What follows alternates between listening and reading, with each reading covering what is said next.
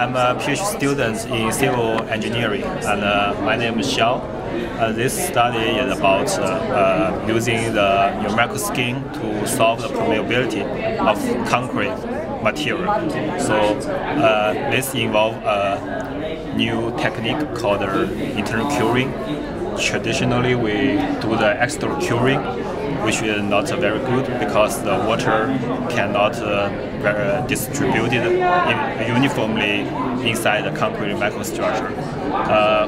With this kind of new technique, we can let the water distributed very uniformly inside the concrete microstructure.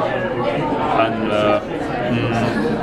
the goal of this study is to using the scanning electron microscope and the numerical method to study the impact of internal curing on the microstructure.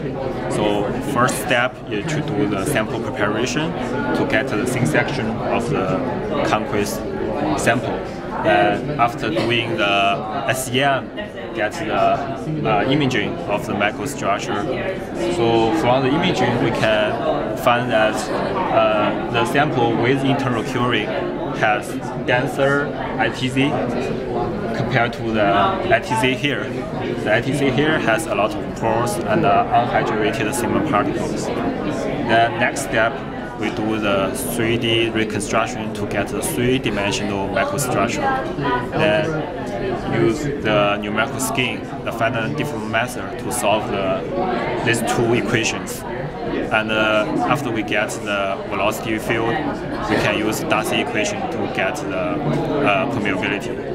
The result shows that the sample with internal curing has reduced the porosity, connectivity, and permeability, which are very good for the concrete. Because if you have denser microstructure, that means the strength will be increased. So that's the whole idea of this research.